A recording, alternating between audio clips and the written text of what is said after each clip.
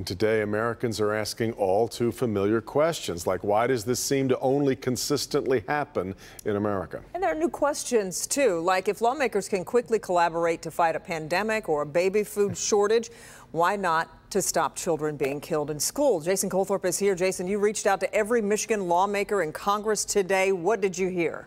Well, Kim, the question was pretty simple. What, if anything, are you going to do to stop or at least reduce the number of school shootings in this country? I tried to leave that open to all sorts of solutions, but many answers came back to guns. After Sandy Hook, you would think that we would act. As we all know, lawmakers have not acted. School shootings continue, and even legislation supported by both Republicans and Democrats to help prevent them goes nowhere and fades away with each tragedy. The lack of humanity of sitting there saying that we can't do anything. My God, I mean, we've normalized school shootings like this in our country, and it's devastating. And these poor parents and the people, again, sending their kids to school, and now they're not coming back home. Why? Because of a Jim Crow type law called the filibuster. The increasing use of the filibuster essentially means legislation needs 60 votes to pass the Senate instead of a simple majority. On the Senate floor today, where a bipartisan bill on background checks sits, Senator Debbie Stabenow asked for enough Republicans to help pass something, anything. We just need 10 people to stand up and go, this is too much. This has gone too far. We can do better than this.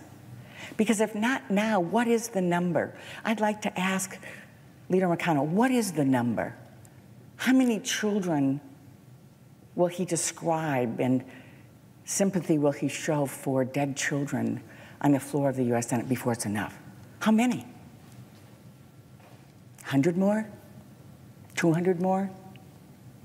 1,000 more? When is it enough? We got to do what is necessary at this moment. This is a huge crisis. People should be able to grocery shop without being killed. They should be able to send their children to school so they can come home, they can tuck them in. And this all is happening because, again, a small minority has this power under the filibuster. Enough is enough. We got to move forward.